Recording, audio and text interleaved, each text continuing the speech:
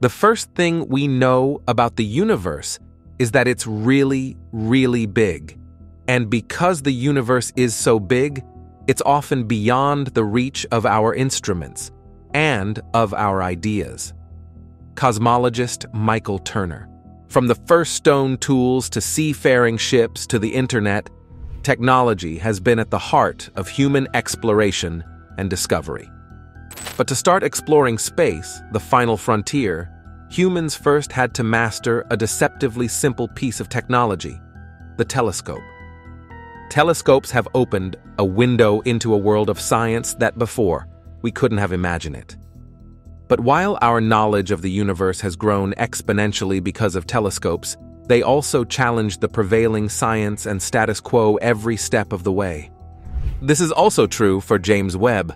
The hype surrounding the largest telescope we've ever launched into space was big and decades long, but as the stunning James Webb images show, its view of the universe is groundbreaking.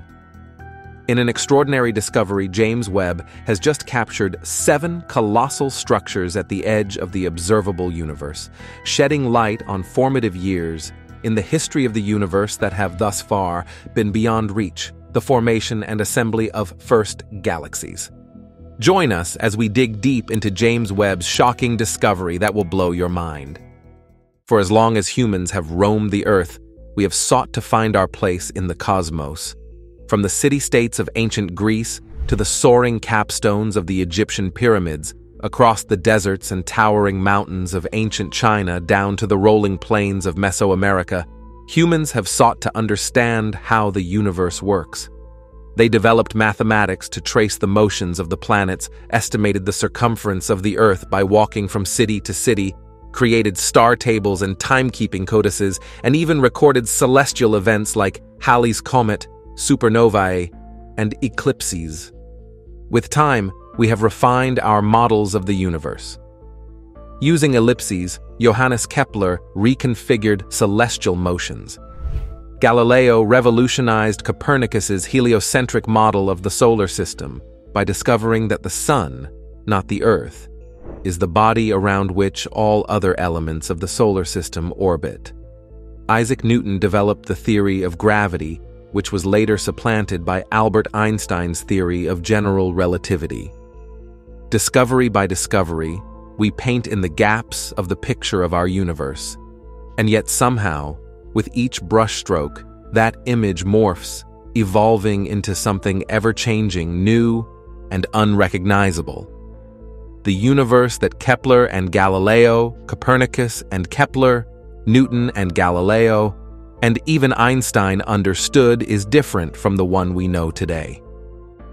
Today's understanding of the universe is unsettling. It is not one that fits in a tidy little box with neat lines and a perfect lid. Our universe is mystifying and complex. It defies expectations.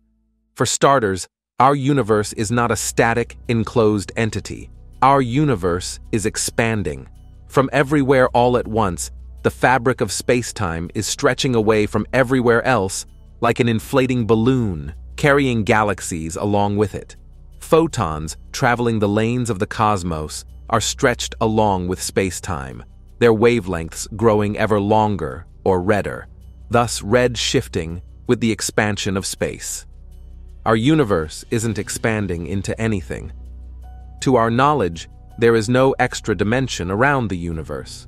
Rather, space itself is expanding, causing the space between galaxy clusters, the largest gravitationally bound objects in the universe, to get bigger and bigger with time. And this leads us to the following unsettling conclusion. There's no center to our universe. Everywhere is the center because everything everywhere is moving away from everything else, all at once. But the universe isn't just expanding, it's accelerating. With each passing moment, an unknown, repulsive, persistent force dubbed dark energy is stretching the fabric of the universe. Dark energy is a fundamental property of space itself, invisible, smooth, and constant, and yet we are entirely unsure what it truly is. And then there is dark matter, the invisible, clumpy matter that binds galaxies together. In many ways, Dark matter is the corollary to dark energy. Where dark energy stretches space apart, dark matter knits matter together. They are both invisible, neither interacts with radiation or light, and yet they are ever present, dark matter acting as the cosmic glue for large-scale structure formation, and dark energy a principal ingredient in the universe's evolution. The afterglow of the Big Bang, known as the cosmic microwave background, is imprinted on the fabric of space-time, a relic of radiation from when the universe was extraordinarily hot, dense, and smooth. By mapping its bumps and irregularities and comparing with galaxy surveys, scientists have found that 70% of the universe is made up of dark energy. Meanwhile, 25% of the universe is dark matter. Just 5% of the universe is ordinary matter. That's the ordinary matter of everyday life. Your hair and clothes, your atoms and organs, the food you eat and the dogs that kiss you, the air and the sea, the sun and the moon. Everything we know, everything we see, is just 5% of everything in the universe. The remaining 95% of the universe is stuff that we can't see, don't yet understand. An extraordinarily vast portion of the cosmos is still unknown. Despite the technological advancements of the last century, even with computers at our fingertips and the worldwide internet and space-based observatories mapping the far reaches of our universe, there is still so much that we don't understand. We have grown leaps and bounds since the days of the ancient Greeks and Egyptians, even since Copernicus and Kepler. But in many ways, we are still novices playing with toy models, seeking to understand the stars. At the end of the day, we are on a lone planet dangling in space, orbiting our sun amidst millions of other stars in a small corner of a galaxy in an ever-expanding universe. It is in our nature as humans to seek meaning in the stars. But sometimes the answers aren't the ones we were searching for. The history of science could be written as a history of instrumentation. From particle accelerators and microscopes to functional magnetic resonance imagings and telescopes, as instruments become more powerful, they act as reality amplifiers. They magnify our view of the very small and the very large, allowing us a glimpse of what is invisible to the human eye. It is hard to imagine that, up to 1609, all we knew about the skies depended on what we can see with the naked eye. When Galileo Galilei had the insight to aim his telescope at the night sky, he saw what no human had seen before, a new sky full of surprises and possibility. This new sky would reveal a new world order, out with the Aristotelian view of an Earth-centered cosmos, a frozen sky where celestial objects were perfect and unchangeable, and in with a marvelously imperfect heaven, a moon full of craters and mountains, Jupiter with 4 orbiting moons, now we know there are about 79 and counting, a Saturn with ears, that is, the rings that his telescope could not yet resolve, and a Milky Way made of a countless number of stars. New instruments hold the promise of a worldview transformation. As we look deep into nature, our vision of reality and us in it changes. And with the addition of James Webb to the arsenal of tools astronomers have, the whole world is nervously awaiting a new era of astronomy. Even if often called the successor of the Hubble Space Telescope, the James Webb Space Telescope is a different kind of machine. Perhaps Hubble is the most successful instrument in astronomical history. Beyond its optical capability that reveals to us parts of the universe we could, in principle, see with our limited human vision, it has additional infrared and ultraviolet instruments that have revolutionized the way we understand the cosmic history and the stunning wealth of galaxies spread throughout space. But the Hubble was launched in 1990, and it is time for a new instrument to step up and expand upon its groundwork, deepening our understanding of the universe near and far. And then came Webb. The largest, most powerful observatory ever launched from Earth was built to revolutionize our understanding of the universe. Stationed 1.5 million kilometers away from earthly interference and chilled close to absolute zero by its tennis court-sized sunshade, the telescope's giant segmented mirror and exquisitely sensitive infrared instruments were designed to uncover details of cosmic dawn never before observed. But perhaps the biggest surprise, other than the astounding technical performance of the telescope, which is arguably twice as good as it was designed to achieve on many fronts, is what it's seen in the realm of galaxies. While we knew James Webb would push far past what Hubble's limited capabilities have seen, we had no idea its performance would be so revolutionary in such an early stage of its observation campaigns. There are greater numbers of galaxies out there than Hubble ever saw, including at distances that Hubble would never be sensitive to. Some of these galaxies appear more evolved, more massive, and at earlier stages than not only we'd previously seen, but than many models and simulations had expected. Some of them might even be massive and quite evolved at epochs between 200 and 350 million years after the Big Bang. The previous confirmed record holder from Hubble was already 407 million years after the Big Bang. Many of these galaxies, even the earliest ones, are shaped like disks rather than being irregular. Webb's superior resolving power and imaging capabilities have shown this even for galaxies that previously, with Hubble, looked like irregular blobs. And finally, nearby galaxies, in contrast to what Hubble saw, appear smaller and more compact with Webb's improved resolution. This is interesting, particularly to scientists, in a lot of ways. We mentioned earlier that the fluctuations that the universe was born with had a particular set of properties, many of which probably sounded like jargon to you. In plain English, what this means for all cosmic distance scales is that 16% of those fluctuations are denser than average by 0.03% or more. 2.5% of them are overdense by 0.006% or more. 0.15% of them are overdense by 0.0009% or more. 0.055% of them are overdense by 0.022% or more, and only 0.01% of them are initially overdense by 0.0015% or more.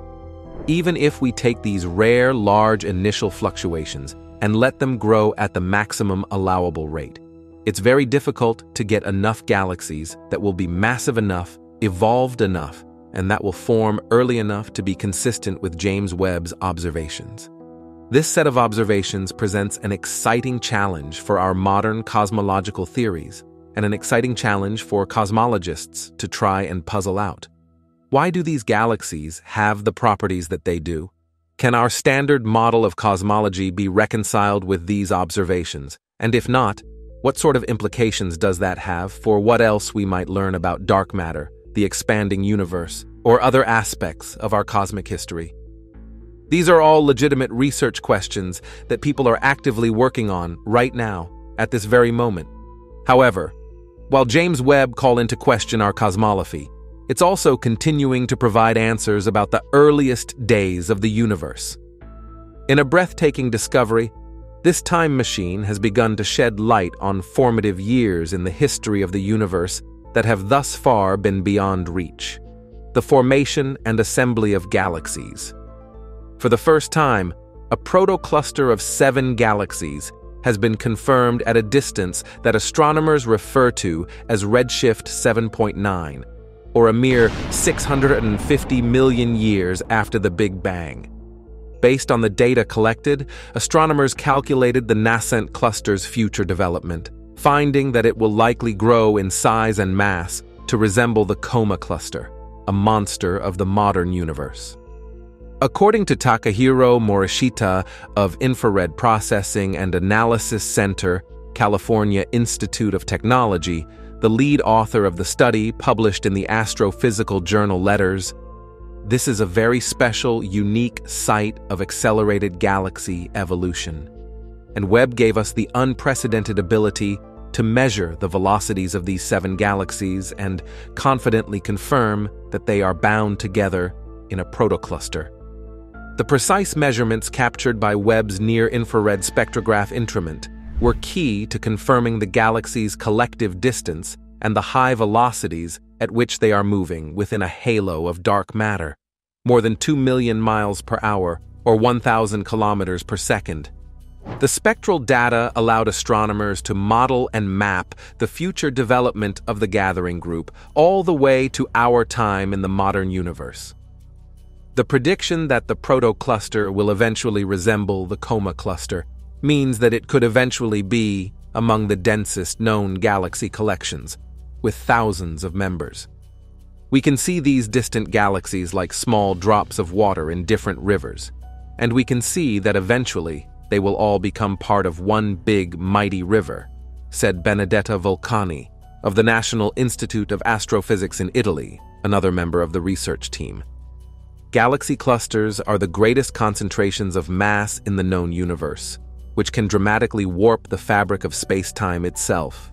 This warping, called gravitational lensing, can have a magnifying effect for objects beyond the cluster, allowing astronomers to look through the cluster like a giant magnifying glass. The research team was able to utilize this effect, looking through Pandora's cluster to view the protocluster. Even Webb's powerful instruments need an assist from nature to see so far. Exploring how large clusters like Pandora and Coma first came together has been difficult, due to the expansion of the universe stretching light beyond visible wavelengths into the infrared, where astronomers lacked high-resolution data before Webb. Webb's infrared instruments were developed specifically to fill in these gaps at the beginning of the universe's story. The 7 galaxies confirmed by Webb were first established as candidates for observation using data from the Hubble Space Telescope's Frontier Fields program. The program dedicated Hubble time to observations using gravitational lensing to observe very distant galaxies in detail. However, because Hubble cannot detect light beyond near-infrared, there is only so much detail it can see. Webb picked up the investigation, focusing on the galaxies scouted by Hubble and gathering detailed spectroscopic data in addition to imagery. The research team anticipates that future collaboration between Webb and NASA's Nancy Grace Roman Space Telescope, a high-resolution wide-field survey mission, will yield even more results on early galaxy clusters. With 200 times Hubble's infrared field of view in a single shot, Roman will be able to identify more protocluster galaxy candidates, which Webb can follow up to confirm with its spectroscopic instruments. The Roman mission is currently targeted for launch by May 2027. According to Tommaso Treu of the University of California, Los Angeles, a member of the protocluster research team, it is amazing the science we can now dream of doing now that we have Webb. With this small protocluster of 7 galaxies, at this great distance, we had a 100% spectroscopic confirmation rate, demonstrating the future potential for mapping dark matter and filling in the timeline of the universe's early development. In another remarkable finding, James Webb has just gazed at the Crab Nebula, a supernova remnant located 6,500 light-years away in the constellation Taurus. Since the recording of this energetic event by 11th-century astronomers, the Crab Nebula has continued to draw attention and additional study as scientists seek to understand the conditions, behavior, and after-effects of supernovae through thorough study of the Crab, a relatively nearby example. Uncovering the details of the initial explosion required looking back through worldwide records, as no Western or European sources recorded it. The first discovered source came from the Chinese Empire, where astronomers recorded what they called a guest star, first appearing on July 4, 1054. Contemporaneously, sightings were recorded in Japan and the Middle East, revealing that this star remained visible for around 2 years, before fading away below the naked eye threshold. In hindsight, this is fairly typical behavior for a core collapse supernova, swiftly rising to a tremendous peak brightness that's thousands to millions of times the brightness of the original star, then gradually fading away over the span of months to years.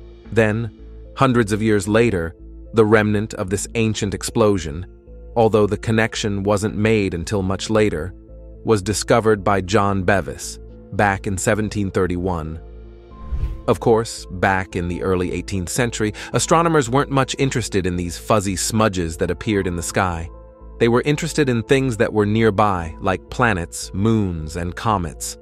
That's why Bevis's discovery went largely unnoticed until 1758, when Halley's comet was due to return. The comet, previously seen in 1456, 1531, 1607, and 1682, was now due to return, as predicted by Edmund Halley back in 1705, although Halley had died back in 1742.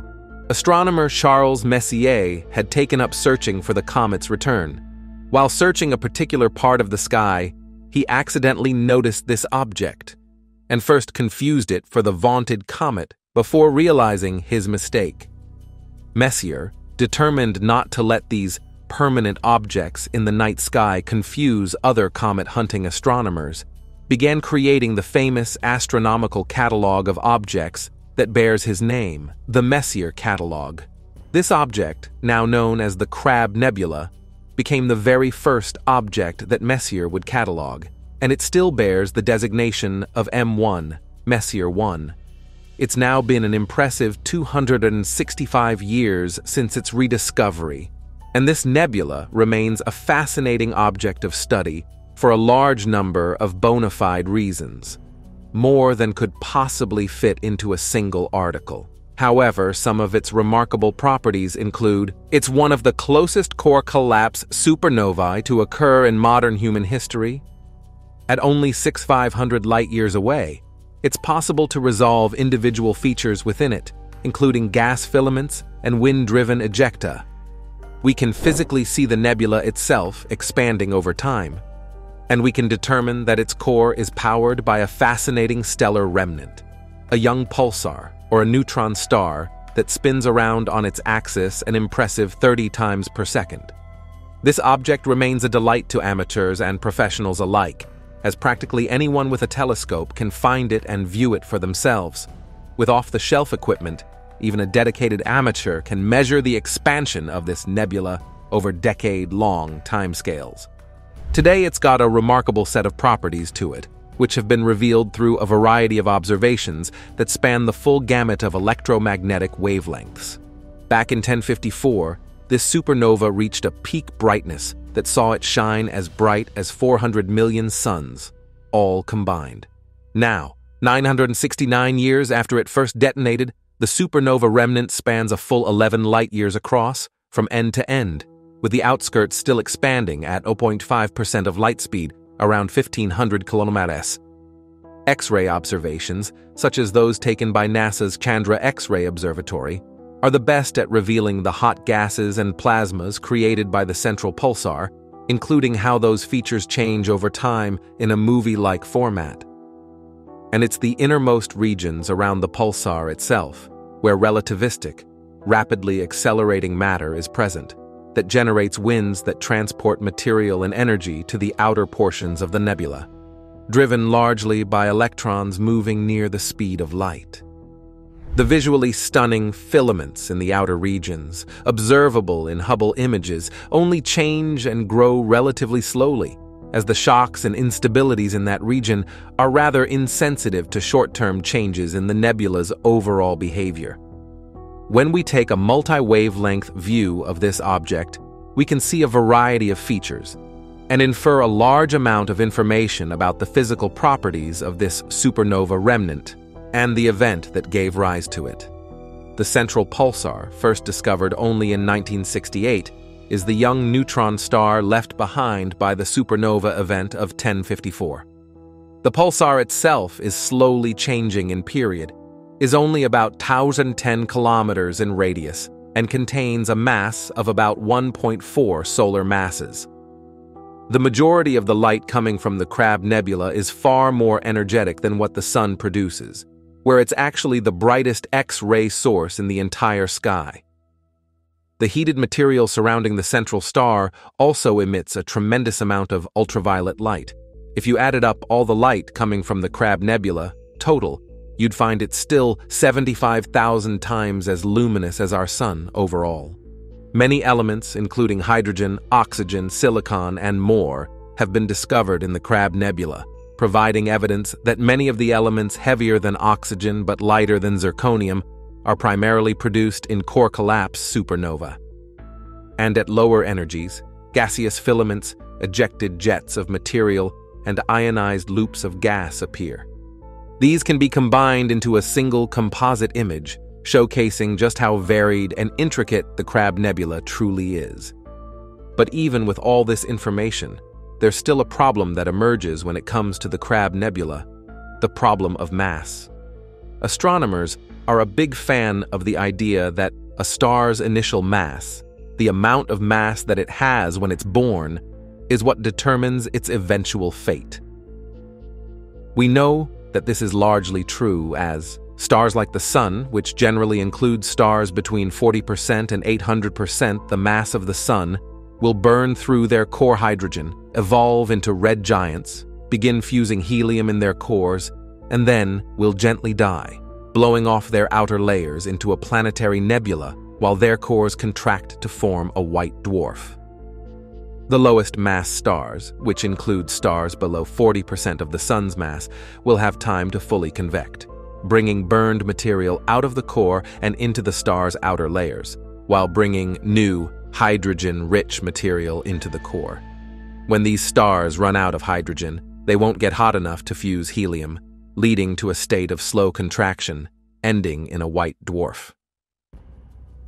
But the highest mass stars, born with 8 solar masses of material or more, will not only ignite hydrogen and then helium burning in their cores, but will go on to fuse carbon, neon, oxygen, and then silicon and sulfur, eventually dying in core collapse supernova, leading to a neutron star for the lower mass varieties and a black hole for the more massive ones.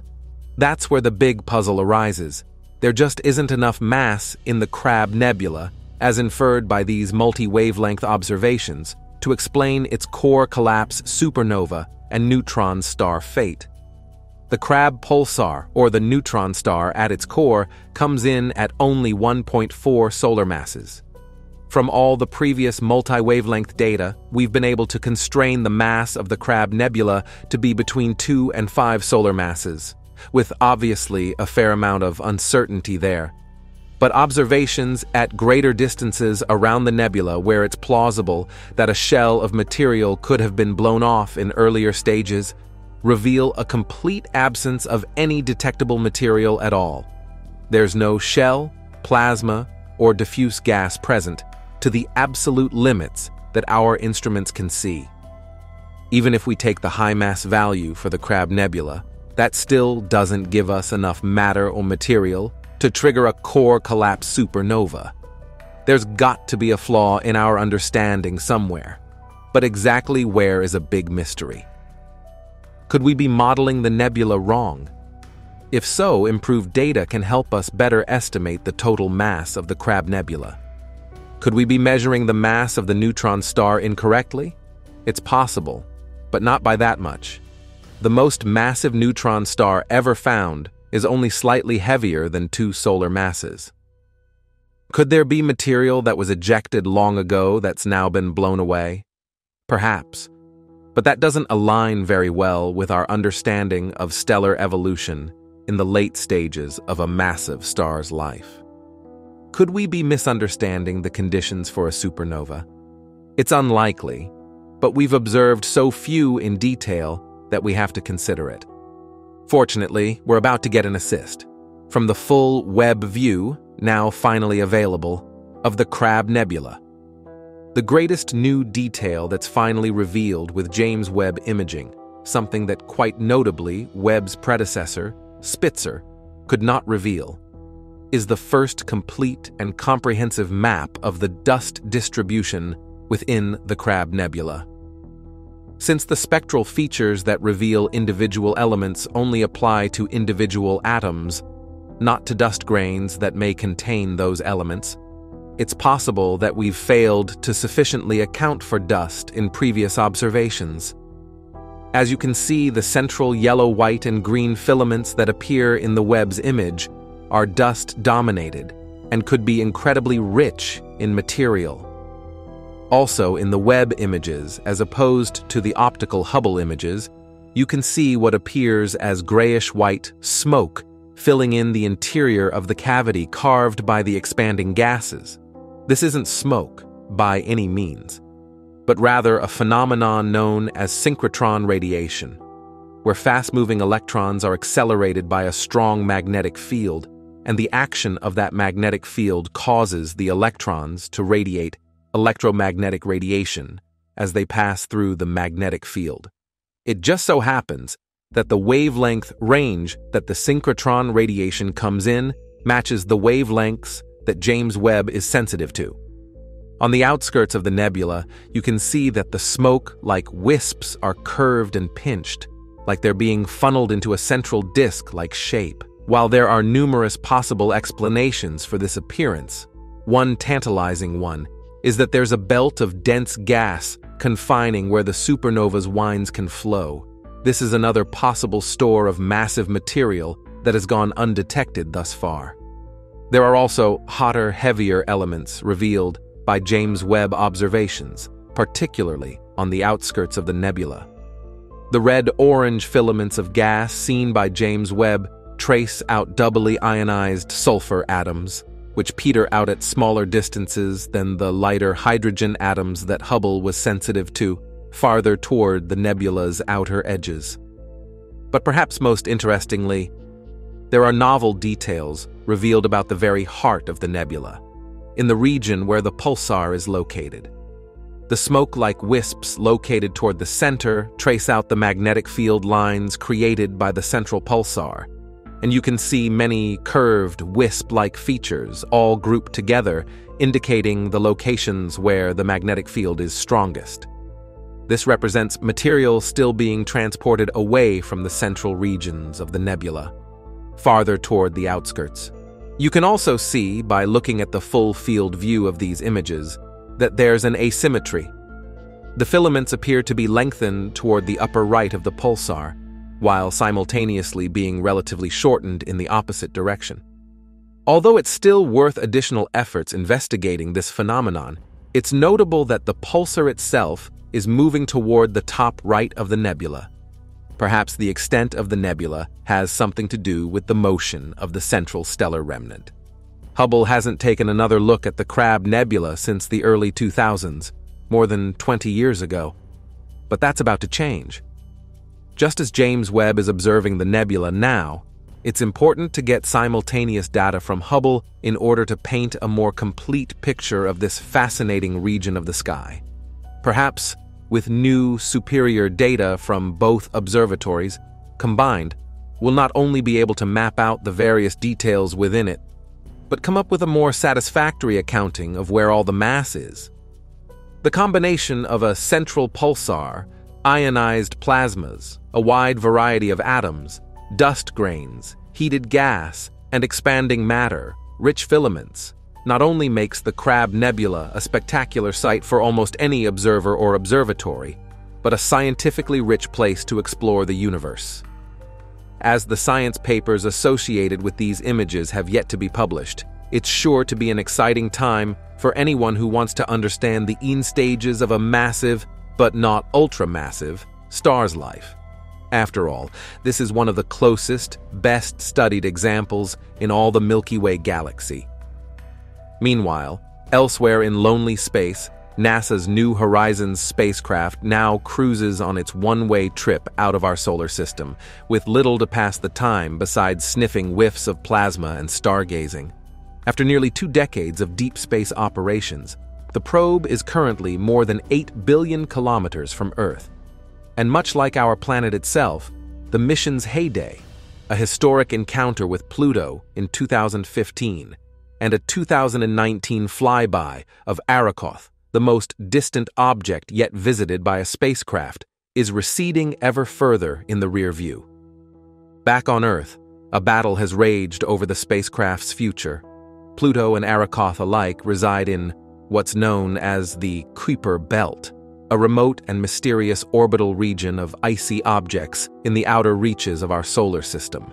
New Horizons, humanity's first and so far only robotic emissary to explore the Kuiper Belt, still traverses its depths, dutifully gathering data and somewhat desperately searching for another object to intercept.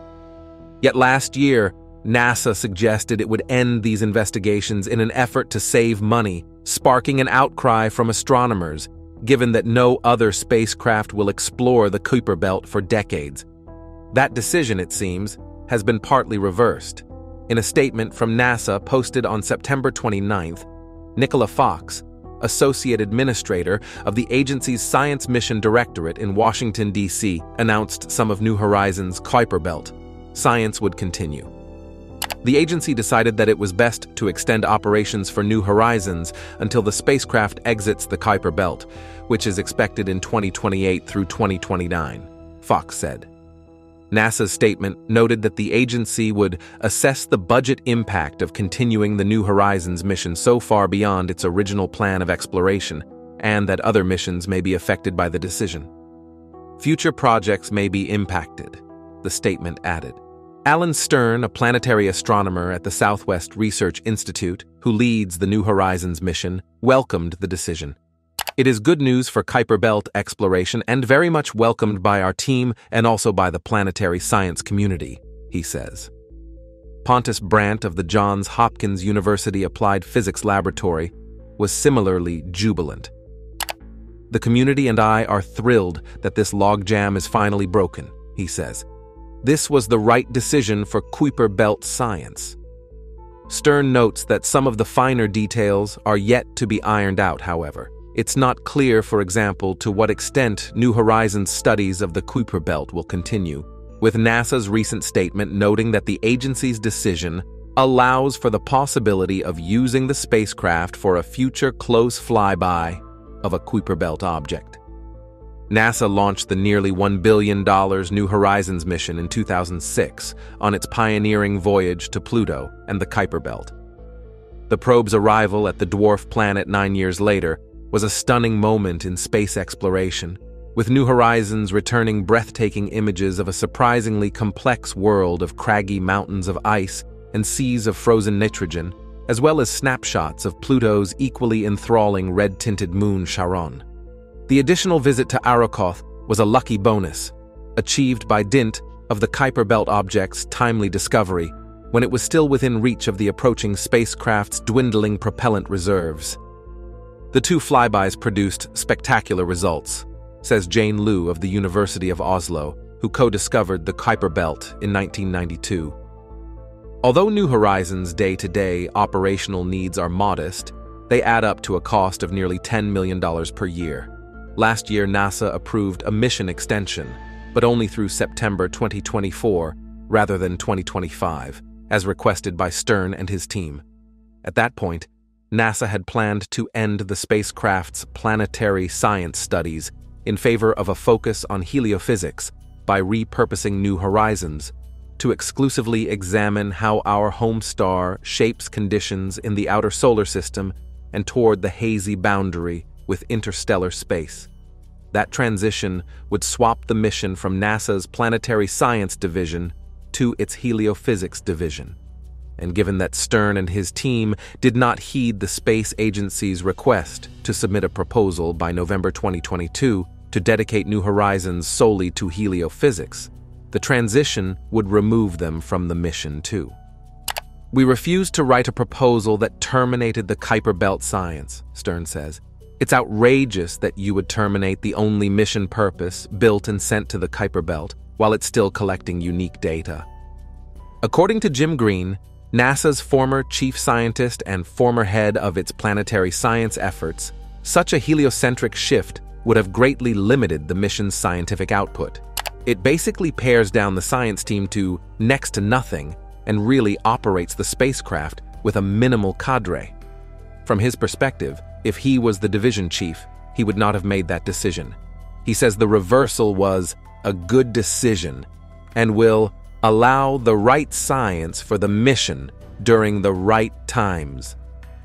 The decision to halt New Horizons' Kuiper Belt studies originally emerged in 2022 from NASA's annual review of most of its planetary science missions, a process in which the space agency assesses their current status and future potential.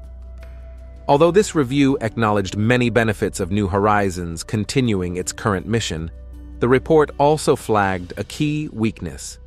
In the absence of a suitable rendezvous target, the spacecraft can only study Kuiper Belt objects from afar, and in far fewer numbers than what various ground-based telescopes can achieve, perhaps less than a dozen. The proposed studies of Kuiper Belt objects are unlikely to markedly improve knowledge, the review stated, noting the spacecraft's priorities should focus on heliophysics and astrophysics. Faith Vilas of the Planetary Science Institute, who led the team that assessed New Horizons for the review, says she and her colleagues did not intend their work to justify ending the mission's planetary science studies. The team was being credited or blamed for the mission potentially losing the planetary science side of things, she says. We didn't say that. We simply said that all the science together is greater in magnitude than the one portion of science. Stern says the mission still has much to offer as it moves through the Kuiper Belt, including feats that cannot be replicated on Earth, such as observing the changing brightness of Kuiper Belt objects as they rotate. When you do that repeatedly from different angles, you can determine the shape, he says, but you can never do that from Earth because you never see the Kuiper Belt objects from significantly different angles. The spacecraft can also search for binaries, co-orbiting Kuiper Belt objects, in a way Earth-based observers cannot, and can collect dust scattered away from distant Kuiper Belt objects. The prospect of visiting a third object remains ever present too, if a viable target can be found. The spacecraft is projected to exit the known boundaries of the Kuiper Belt in 2028, at which point Stern agrees the Kuiper Belt science could end. By some estimates, the spacecraft could continue operating until 2050, when it will be far beyond the generally accepted boundary of interstellar space. At present, no other spacecraft bound for the Kuiper Belt is in development. The next possibility might be Interstellar Probe, a proposal from Applied Physics Laboratory to send a spacecraft to interstellar space. According to Ralph McNutt, who helms the proposal team at Applied Physics Laboratory, optimistically assuming Interstellar Probe becomes a reality and launches in 2036, that would get you out to the same region of space as New Horizons, probably within a decade or so potentially up to the mid-2040s. In June, Green and other members of the space science community signed a letter to NASA urging the space agency to reconsider its decision and noted alarm at the proposed abandonment of Kuiper Belt science. We ask NASA, the administration, and Congress to reverse course, they wrote. In September, the US-based National Space Society made a similar appeal in its own letter. Continue New Horizons so we don't miss out on new discoveries from this rare, perfectly positioned, and fully functional mission, the letter stated. Not all astronomers agree that New Horizons' remaining Kuiper Belt investigations will be worthwhile, however. Liu says transitioning the mission to a focus on heliophysics and astrophysics would be a reasonable decision because ground-based telescopes can surpass the spacecraft's Kuiper Belt capabilities in many respects, especially by studying many more Kuiper Belt objects at a much faster cadence. If you just want to use the spacecraft for monitoring Kuiper Belt objects, I would argue it might be better done from the ground, she says. And the prospects of a third flyby are becoming increasingly remote because no obvious targets have been discovered. If they find a new candidate, great, but the low-hanging fruits have been picked, she says. Mike Brown of the California Institute of Technology, who discovered the object Eris in 2003, which led to Pluto's demotion from a planet to a dwarf planet, has similar concerns. He said that these decisions are always tough. There is a spacecraft there. It can do unique things, but ultimately it is a zero-sum cost-benefit analysis.